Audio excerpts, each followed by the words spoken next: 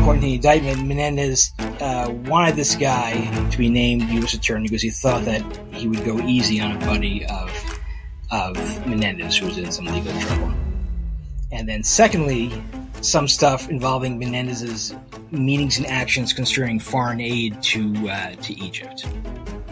It's the Lawfare podcast. I'm Quinta Jurecic, senior editor, with my fellow Lawfare senior editor Molly Reynolds, along with Dan Richman of Columbia Law School and Eric Columbus, who previously served as special litigation counsel at the U.S. House of Representatives Office of General Counsel. I think the government's done a very nice job of, on the facts here, teasing out how a number of the things that Menendez did arguably are not legislative acts, are something far short of it. Today, we're talking about the ongoing corruption trial of New Jersey Senator Bob Menendez. Dan and Eric, thank you so much for joining us to talk about the only prosecution, at least that I know of, that both involves a sitting senator and literal gold bars. To begin with, I think it would be useful to just have a brief overview of what exactly it is that Senator Menendez has been accused of. I don't know which one of you would like to jump in.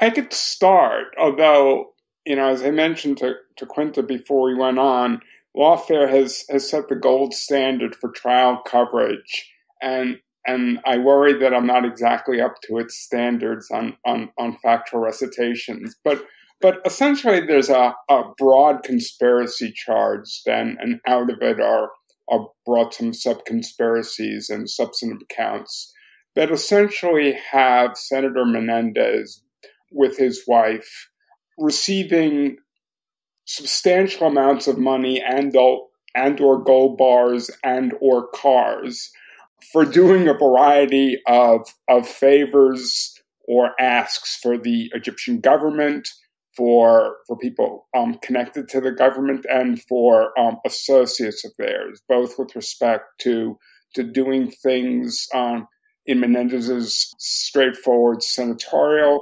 capacity and his intervening in investigations being pursued by, in one case, the state attorney general, and in the other case, the U.S. Attorney's Office. So, Dan, you and Quinta actually recorded a podcast on this case back in the fall of 2023, so many months ago, after Menendez was first indicted. And one of the main issues that you and Quinta talked about then had to do with the difficulty of prosecuting corruption cases under the precedent in McDonald versus the United States, which is a 2016 Supreme Court decision. Dan, can you talk a little bit about what the court ruled in McDonald and why is it relevant to the Menendez case? So in McDonald, the court did a number of things. First, it built on existing precedents to really hammer home how, when bribery is charged, and in that case, the bribery charges were under the Hobbs Act and the color of law theory and the wire fraud honest services theory. But essentially, the court, when addressing bribery definitions, took what it read as the requirements from the federal bribery statute of 201, and now that we'll get to the heart of it, said, yes, there definitely has to be a quid pro quo with respect to the acceptance of payments by a public official. But more importantly, and this is where McDonald pushed forward, the quid pro quo had to be with respect to very particular things, official acts being the term of art. It's not enough that a public official took money to merely set up a meeting or make some phone calls. What we're looking for is some truly official decision or other sort of act that is with respect to something of substance. So that was the big move in McDonald. And of course, with every big move the court makes, it leaves open a ton of questions. And in particular, McDonald leaves open a ton of questions about how it works in the real world. In the real world, and particularly we see it in the Menendez case, heavy-hitting public officials of the sort that Menendez is have the ability to get things done in other than formal legislative or executive ways. They put pressure on other people who aren't necessarily their hierarchical subordinates, but people who don't just respect the office, but have a good and well-educated sense that the senator can hurt them if they don't do what he asks. So the question is, when you put pressure on people to do things, and you do it through a phone call, and you do it through a meeting, does that count? To what extent does the official act of that other person provide the official act necessary for a bribery charge? And the court in McDonald said, yeah, I think so. And they have some nice dicta opening the way for theories of pressure. But as is their wont, the court gave very little help to lower courts and prosecutors as to how exactly that works. A little pressure, is that enough? What about a nice ask? These are all things that are both important in working out the doctrine and are going to be really important in the jury's approach to the instructions they get in this case and to any issues on appeal should he be convicted. So prosecutors are grappling not only with the sort of the legacy of McDonnell, but also with the very specific problems that result from trying to prosecute a member of Congress. And by that, of course, I'm referring to the speech or debate clause. So Eric, I want to turn this one over to you. Can you explain what speech or debate immunity is and how it relates to this case? Yes. The speech or debate clause of the Constitution says that, quote, for any speech or debate in either house, they, and they refers to senators and representatives, shall not be questioned in any other place. The Supreme Court has read that expansively in order to fulfill the clause's purposes. The purpose of the clause basically is to protect Congress from being harassed, attacked, impeded in its ability to do its job by the executive branch and the judicial branch. And it protects not just literal speech and debate within Congress, but also acts such as voting or issuance of subpoenas, committee reports, conduct at hearings. For example, it's impossible to directly challenge a subpoena that's been issued to you, which is something that some people often don't know about. Even one James Comey discovered to his chagrin when he tried to sue a House committee that issued him a subpoena. I was a lawyer on that case, and yes, it was an uphill and losing battle. So in this case, there's basically been a trio of Supreme Court cases from the late 60s to the mid 1970s trying to sort out how the speech or debate clause comes into play where members of Congress are indicted. The first one was a case called United States v. Johnson in 1966, where a former congressman convicted of violating the conflict of interest statute and conspiring to defraud the United States. He was allegedly involved in a scheme to attempt to influence DOJ to dismiss a pending mail fraud indictment against the bank. And part of the conspiracy, he was allegedly paid to give a speech favorable to the banks. And at trial, the government showed that the speech was prepared solely to help private interests, and it wasn't prepared the normal way. And they literally questioned him about his speech in the trial. And somehow this went all the way up to the Supreme Court, and you would think it would be somewhat obvious that they shall not be questioned in either house.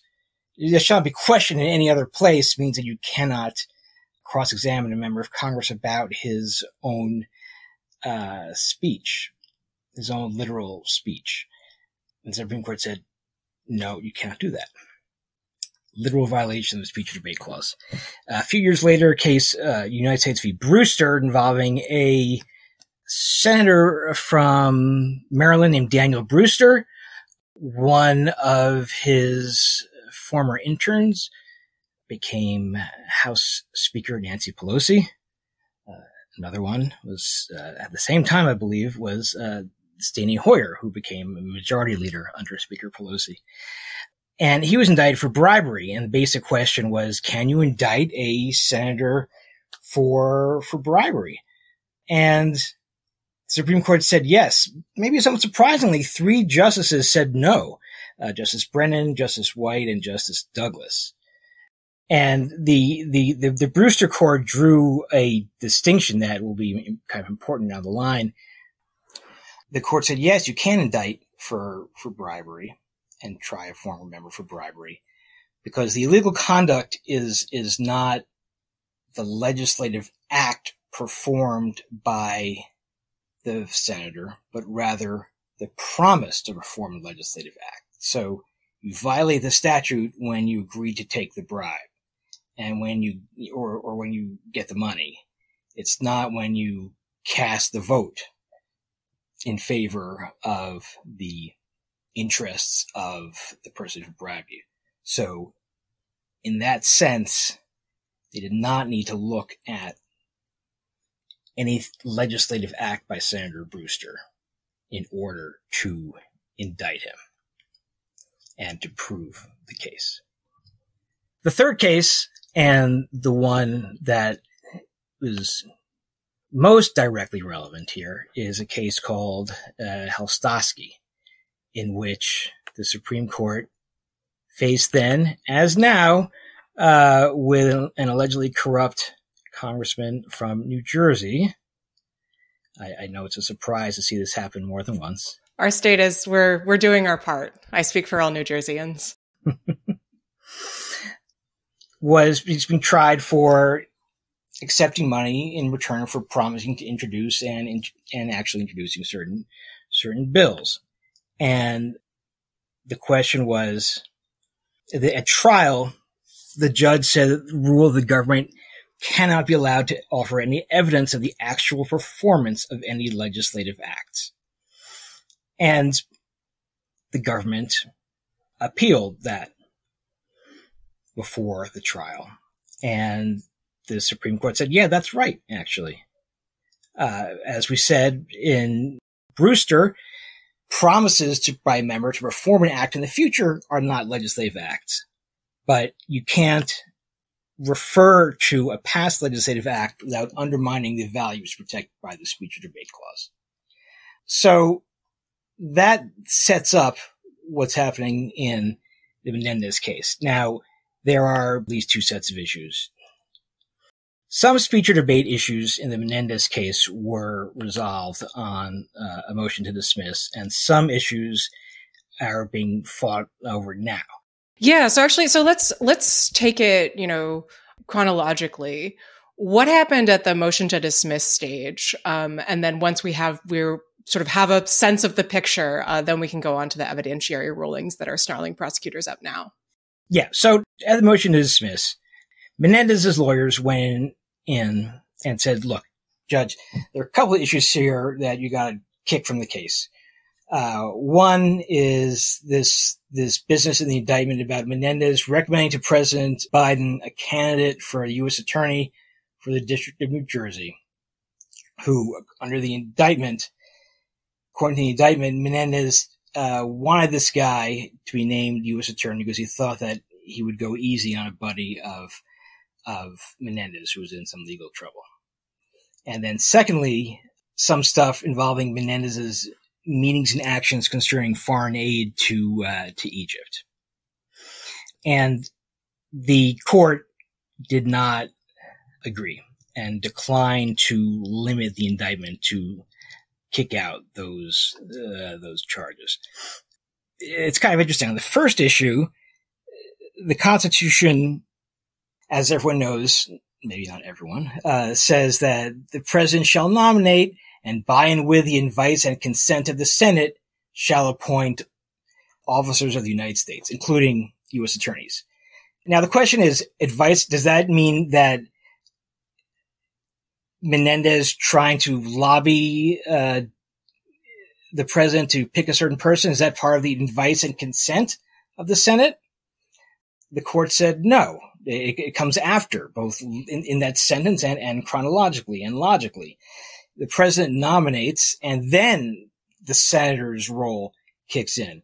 When the senator is just doing stuff beforehand, he's basically just trying to lobby the president like anyone else is.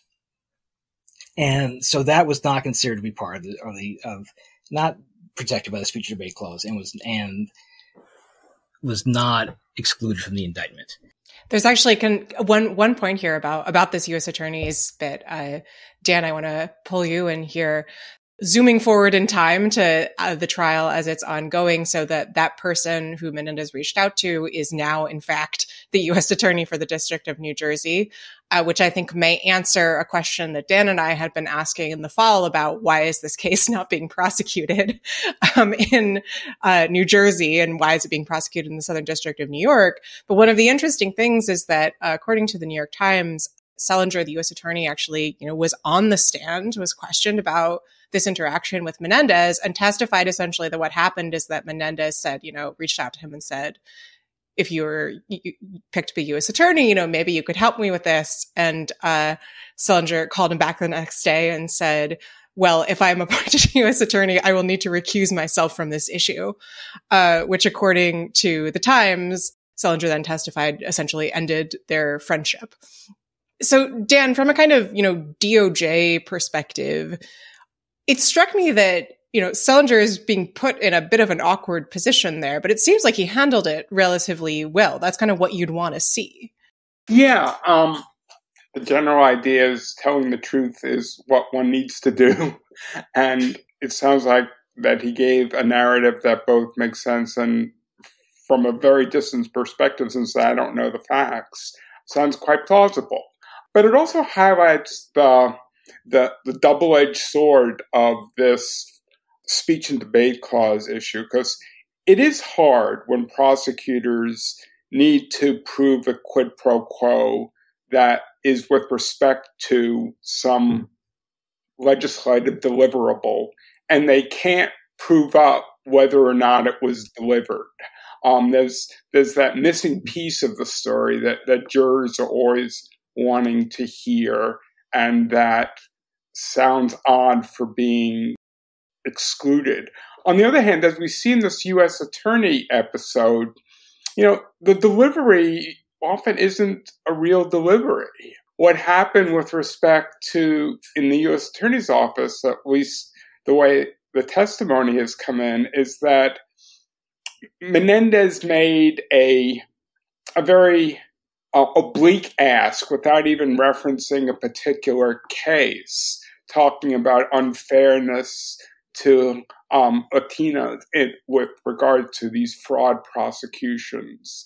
And you could easily say, to the extent that the offense turns on proving whether or not he went forward and did what he promised, well, he didn't really, at least not very forcefully.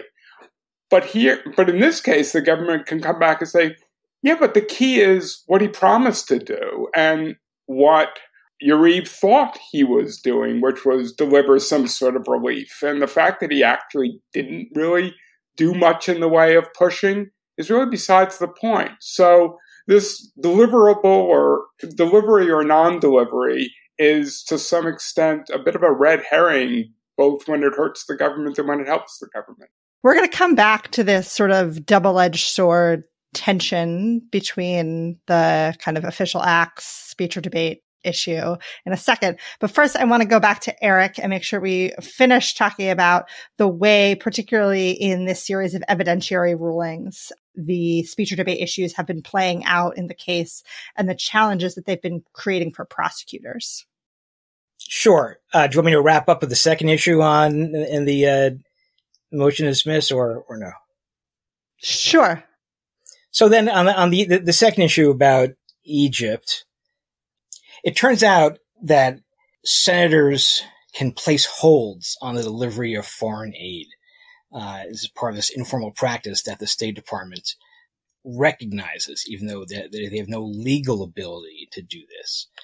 The district court said that that is enough to constitute a real legislative act. And in so doing, they quoted in passing a Third Circuit decision from 2016, happens to be titled United States v. Menendez, and just happens to be from the senator's earlier prosecution on corruption charges.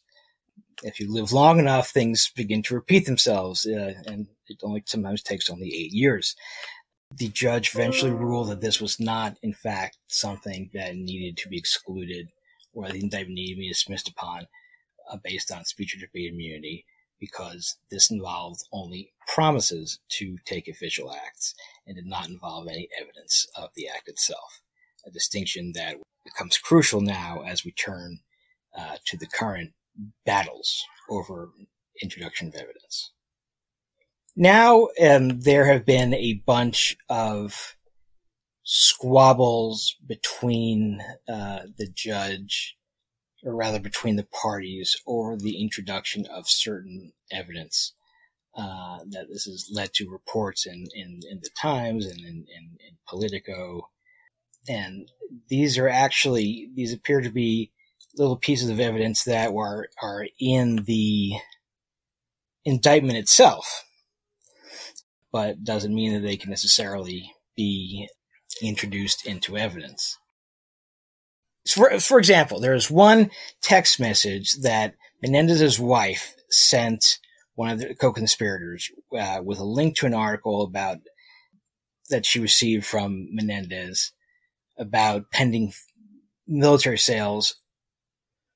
And she wrote, Bob had to sign off on this.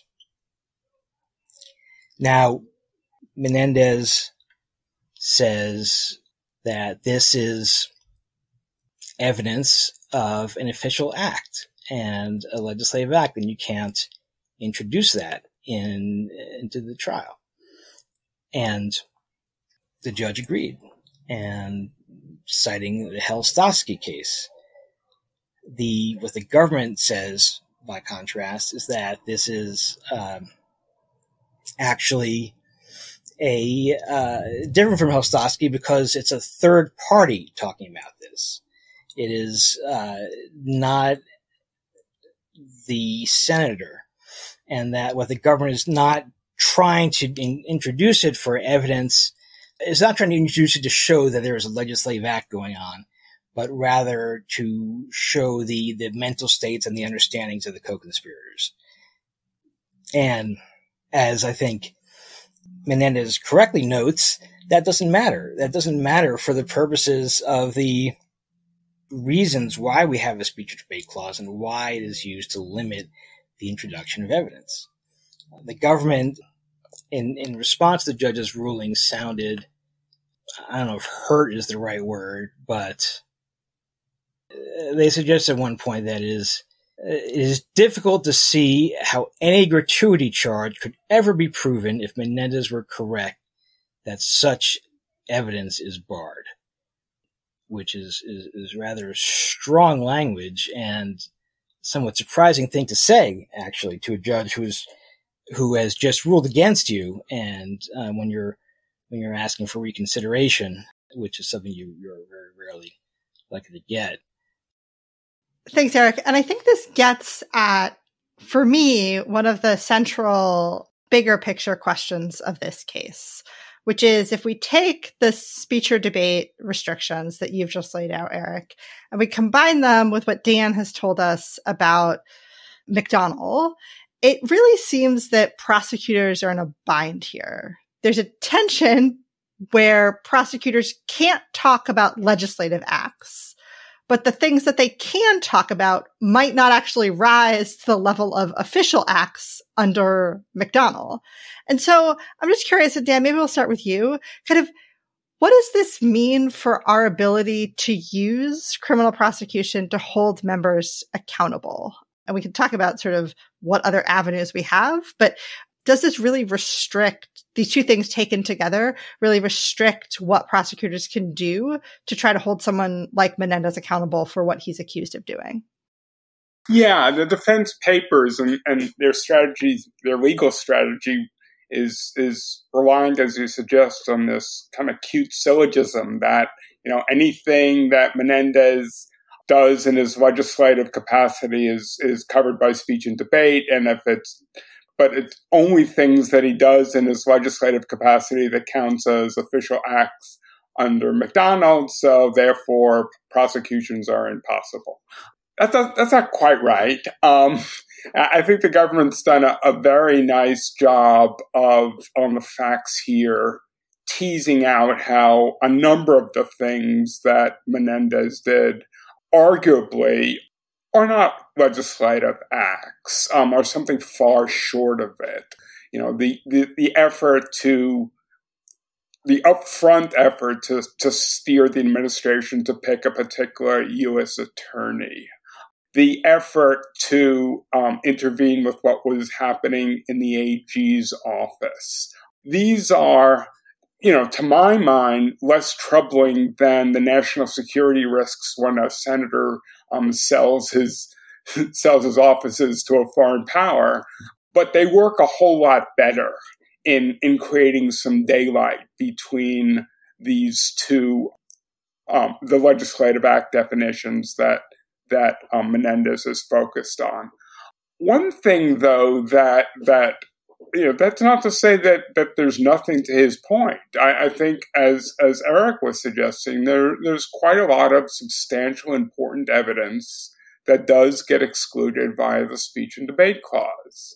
Now, that's not a problem if you're using undercovers and wire everyone up, as they did in Abscam, and get these commitments to do particular things on the record. That's all lovely because, as Brewster makes clear, commitments to do things even on the floor of the House can still be prosecuted without offending the speech and debate clause. The problem is undercover operations of that sort are rare, and we're generally dealing with these retrospective cases involving some mix of cooperators who have credibility issues by definition and circumstantial evidence. And to the extent you're making out a case of a corrupt transaction based on circumstantial evidence, the inability to show delivery on the floor of the House or in some official act really does take a real hit on the government's case. The hit is hard to measure in the sense that if the jury were told up front, hey, one thing you can't hear about is delivery. You're not to speculate on it, just put it out of your mind, etc. I'm not sure the problem would be so significant because jurors happen to be kind of like us and they'd figure it out. But that's not the way it works. And it leaves a real uphill slog for the government in proving up corrupt deals that involve clear deliveries in the form of legislative acts where you don't have an undercover or where you don't have fantastic emails or tapes or something of that sort. Thanks. Eric, anything to add on this question of sort of how these two, the speech or debate clause and the principles of McDonald sort of interact to make it hard to hold members accountable? First, I wanted to ask Dan actually about something he just said about informing the jury and how the jury is not informed that they won't hear anything about delivery. I mean, why can't that be done? Either at the beginning or in the jury charge, at the very least, say that explaining the elements in a way that makes clear that delivery is not needed to be proved. Fair point. And I'd be happy to be wrong in thinking that such a charge won't be given. And I certainly haven't seen the government's request to charge here or any supplementary requests they've made. I'd be a little surprised if, were they to ask that, they'd get it just because of the risks that, as I was suggesting before, maybe that would be deemed as a constitutional matter too cute by half, in the sense that if you told jurors not to speculate about it, they might. And to the extent they did speculate on it and weren't really precluded, and we couldn't trust that instruction from keeping them from doing so, then we would have the constitutional issue for all the reasons you gave. So it's worth thinking about, but I'd be surprised if it was really considered an adequate solution to the problem. Mm-hmm. It's interesting, the distinction between the official act issue and the speech or debate clause issue. One of those issues could be resolved by Congress at any time. There's no obstacle to Congress overturning the McDonald decision or doing something that pares it back. And now a cynical person might say that Congress is not going to do anything that will make it easier to, serve up its members to the Federal Bureau of Prisons. And that could well be right. But, in theory, there's no reason why that can't happen. I guess I want to push back a little, because it seems that in its infinite wisdom, the Supreme Court isn't very attentive to the words of Congress in these cases. The official act language we're talking about in McDonald was in a case involving the Hobbs Act and the mail fraud statutes, two statutes that don't in any way mention official act. The court decided, as part of its project to protect politics as usual, to bring in those words from 201. And, in another example, I don't want to predict the future, but I suspect that when Snyder comes down shortly, involving 666, the federal program bribery statute, it will be the court saying that word reward in the statute that Congress explicitly used doesn't really mean what the English language would suggest it means. So yes, as a theoretical matter, Congress really does have the power, and at the core of the court's separation of powers and attack on the administrative state is this idea that Congress can do whatever it wants when it wants. But it turns out that the court is putting considerable constraints on what Congress can do in not exactly a constitutional vision, but in a sub-constitutional vision of protecting politics as usual. So you're exactly right. You could change the statute. I'm not sure what words and stars and underlining Congress could do to really make the court shift its position on the space it's carving out for politicians to do what politicians do. McDonald was a unanimous decision. Yes, right, indeed. and as of some of its predecessors leading up to it, so and Fisher will definitely not be, which kind of suggests that it's not strictly the same division as what we've seen in kind of the campaign finance cases, where we see the court trying to make it harder to limit a certain set of kind of tawdry things that politicians do. In the McDonald official act arena, it seems to come from a place of beyond ideology. Wouldn't you agree, Dan? Beyond partisan ideology. Yes, I do think that. Yeah. Oh, yes. My criticism is not that they're acting partisan. My criticism is that they are implementing a vision of what politics should look like in its relationship to criminal law that is not particularly guided by Congress, and isn't, at least so far as they've explained, required by the Constitution. It's more their ideas of what should be tolerated or at least immunized from prosecution and what shouldn't. Yeah. In the speech or debate clause area, interestingly, which is obviously part of the Constitution, the Supreme Court has said in each of those three cases, Johnson, Brewster, and Helstosky, they said, look, we're not considering the situation where Congress passes a narrowly drawn statute, basically applying it only to itself, that would allow certain, legislative acts to be used against a member of Congress in a criminal proceeding. And the court at one point, I think, noted some reasons why such a statute might still be problematic, because the speech or debate clause protects individual members and doesn't necessarily protect only, kind of Congress as a whole. But that it's interesting to note that that is one option, that Congress could take a run at trying to remove these protections. If George Santos, well, I guess George Santos, just all of George Santos's conduct precedes his entry into Congress. But if there's a situation where someone just so distasteful gets off due to the speech or debate clause, and Congress is willing to, in some sense fall on its sword, maybe that's the type of thing that could have some value down the road. I don't know.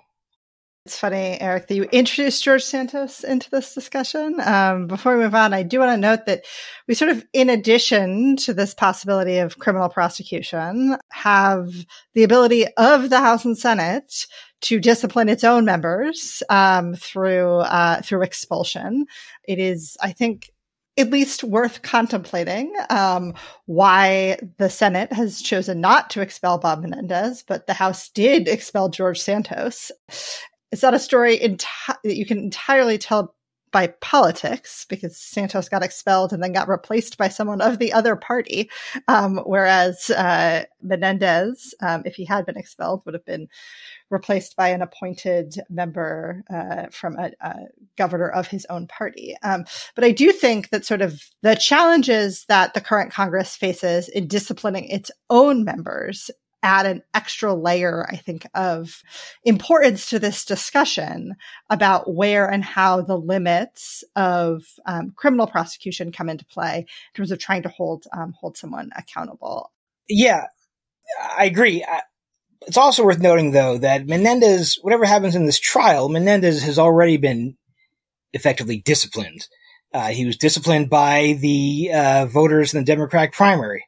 He didn't even run, right? I don't remember what happened. This is another question that we'll come to, which is the idea that Menendez got indicted. He elected not to file in the Democratic primary, but has now said that he is collecting signatures to run as an independent on the ballot in November. But I think it's a fair point, Eric, that we don't want to sell the voters entirely short here on kind of their role as a accountability mechanism, even in situations where both criminal prosecution and probably internal cameral discipline may not deliver the kinds of accountability that might be important. One thing to always think about when you're thinking about alternatives to criminal prosecutions is that, particularly in a case like Menendez, none of the information gathering that occurred in this case, none of the investigation of the sort that one would hope would affect and influence perhaps the Senate or maybe even the voters of New Jersey could have occurred without criminal process and a criminal prosecution. So the idea that we have these other mechanisms to use instead of criminal prosecutions, I think, is sort of illusory, except to the extent that people commit their corrupt acts in the open, or we have fantastic local journalism of the sort that's dying out that would bring activities to light. That's an excellent point, in that the voters would not have the information upon which to reject Menendez if not for this prosecution. I should also make the point that, just more New Jersey politics, that the governor and the state legislature just pushed through an extremely unpopular law, essentially killing the open records system for public access to state records in New Jersey, which further limits the ability to access, the kind of material you'd want here. Obviously, Menendez is a federal official, but some of the allegations in the indictment do pertain to him attempting to put pressure on the New Jersey Attorney General.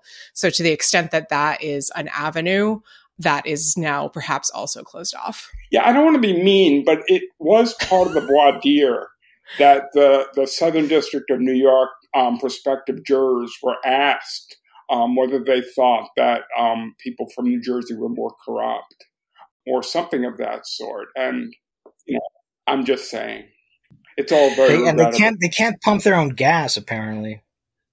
It's true. It's true. I'm so glad that we got to the part where we just make fun of New Jersey, because that was what I was looking forward to. But I'm surprised it took this long. And I'm dead serious about that, by the way.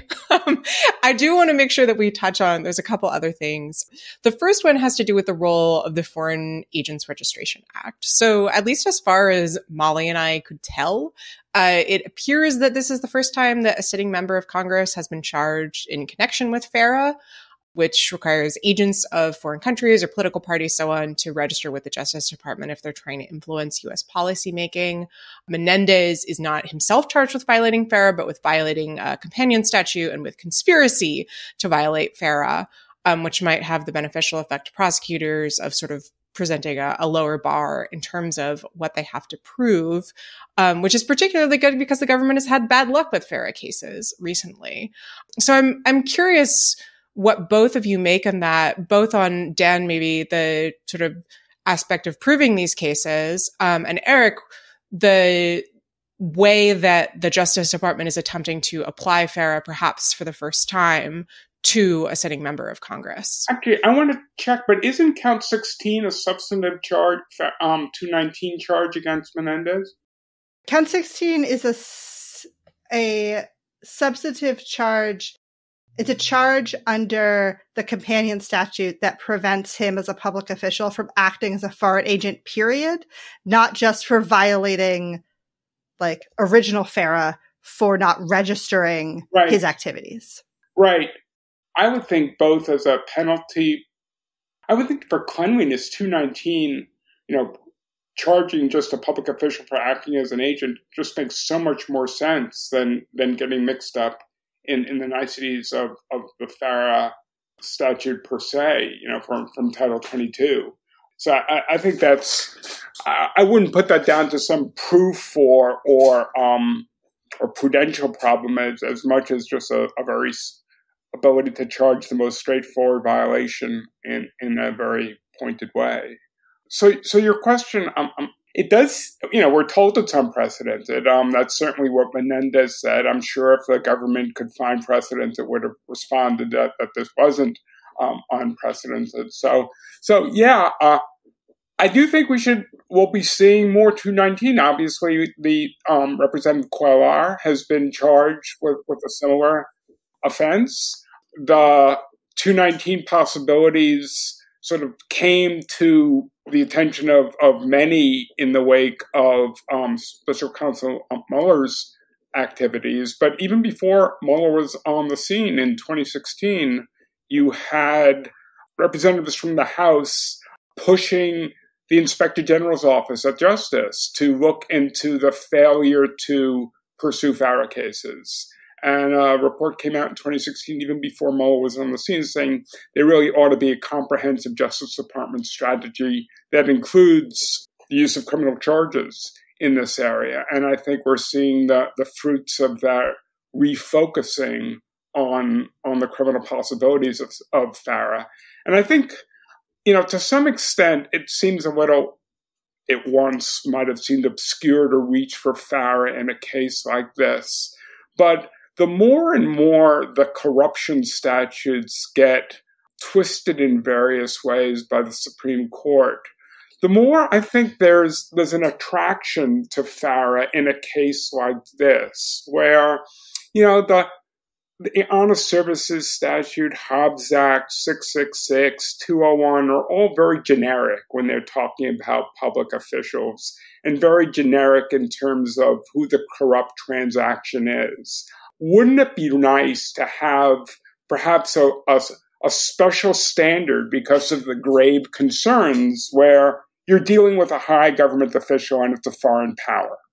The ability to bring FARA in conjunction with standard bribery charges, I think allows the government, you could say to some extent, I don't want to call it a safety net, because FARA, because it hasn't been used very much, can't be considered a safety net, since there's a lot more doctrinal work to be done. But it really provides some vehicle for the government to say, this case is different. This involves a foreign power trying to, at least as the allegations go, buy a senator. And that needs to be fully captured in the proof, even as Eric has been nicely explaining, it will run into speech and debate clause issues itself. But I suspect we'll be seeing more of this, and that's really regrettable that the facts are increasingly there to allow the use of it. Is it a fair point when you have the arguments, well, this will criminalize all sorts of situations where congressmen act in support of foreign powers, and there's this risk that if they speak in favor, if they do work in favor of a foreign power, they'll be, improperly tagged with being agents of the foreign power. And the answer to that is, criminal cases are complicated. And in every case where somebody is charged with conspiring, there's a possibility that what they were doing has nothing to do with coordinated action with others, was independent, and maybe they're innocent. And I think senators should have the ability to try and show that too. But I'm really not worried, at least yet, about the over-prosecution of senators on the facts in the Cuellar and Menendez cases. Yeah, Eric, anything you'd like to add to that one? The only thing I have to add is that based on its recent efforts, DOJ must be Ryan O'Neal the way they turn on that Farrah faucet. I will show my age and say that when you suggested that joke before we started recording, I did have to Google it. Let me turn. let me ask. I want to close with one more somewhat serious question, which is about the Classified Information Procedures Act, the statute that sort of provides for processes for handling classified information over the course of the criminal process. Dan, when you and I had spoken about this case back in the fall, one of the issues that we'd kind of talked about is, why isn't there any classified information referenced in the indictment? What does that tell us? Perhaps that DOJ is trying to steer clear of that. And looking at the docket now, it seems like there has been some of this material floating around. You can see on the docket entries, there have been all these SEPA hearings that are listed. There are lots and lots of documents that are listed as being filed under seal with no more information. But there is one order from the judge essentially saying that there's some SEPA material that he's decided should not be introduced. And so we're not concerned about that. That concerns what seems to be some kind of a cable from the State Department. But we haven't really seen any evidence of any of this material actually making its way into the trial so far. So, Dan, I don't want to ask you to, speculate on stuff that we don't know anything about, but just given the sort of contours of the case, the fact that it involves, foreign affairs, what kinds of things would you expect might be at issue here? Yeah, the case not only involves foreign affairs, but at least as alleged in the indictment, it involves Egyptian intelligence officials. And frankly, if our intelligence services aren't monitoring what the Egyptian intelligence services are doing, I want my money back, because that's their job. So the idea that there are intercepts involving, at the very least, Egyptian officials discussing something about relating to this case seems, to me, highly likely. So where do you go from there? I suspect, and here I'm just speculating on the basis of absence, I suspect the government has made a real effort to not base its case on those intercepts. I suspect that to the extent there is SEPA activity, as you suggest, it's more likely to be relating to disclosures the government made as part of its Brady obligations, broadly understood, that they felt required them to disclose classified information or something connected to classified information. And that's what the litigation is about. But as you suggest, I got no idea. And I can only guess that the government wouldn't want to bring a case that's both because it's hard as a matter of proof and it's complicated politically, that rested on intelligence intercepts by the United States. So they're moving forward, and it's just this disclosure piece that might be generating some of the back and forth that we see traces of in the motion practice. Well, there is a ton that we have not even touched on in this case. We didn't even talk about Menendez throwing his wife under the bus while she is undergoing treatment for cancer. We could have gone on and on about the gold bars, but we did not. But the trial is still ongoing. So who knows, listeners, maybe we'll be back to you soon. Dan and Eric, thank you so much for joining us. Thanks for having me. Thanks, Quinta. Thanks, Molly. The Lawfare podcast is produced in cooperation with the Brookings Institution. You can get ad-free versions of this and other Lawfare podcasts by becoming a Lawfare Materials supporter through our website, lawfaremedia.org/support.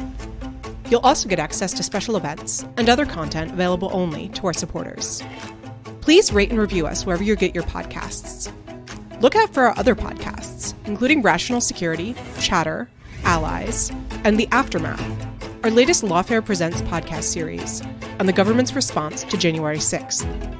And check out our written work at lawfaremedia.org. The podcast is edited by Jen Pacha, and your audio engineer this episode was Noah Mosband of Goat Rodeo. Our theme song is from Alibi Music. As always, thanks for listening.